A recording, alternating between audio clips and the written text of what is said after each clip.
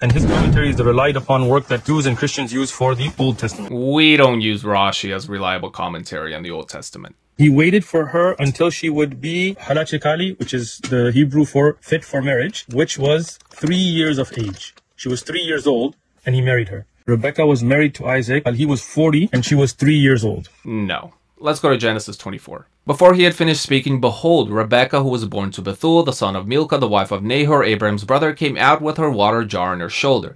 The young woman was very attractive in appearance, a maiden whom no man had known. She went down to the spring and filled her jar and came up.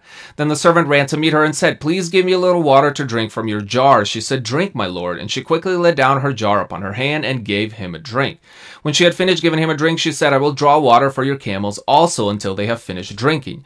So she quickly emptied her jar into the trough and ran again to the well to draw water, and she drew for all his camels. So you're telling me a 3-year-old little girl carried a heavy jar full of water on her shoulders up and down the spring bed and watered an entire flock of camels? Do you know how much water camels drink? What part of the passage I just read gives you any indication that this could be a 3-year-old? We know that Rebecca was a mature woman based not only on this passage, but in verse 57, her parents consulted her before sending her on her way with the servant, and she agreed. A child would not be able to make her own decision. She was clearly old enough and mature enough to understand and make up her own mind.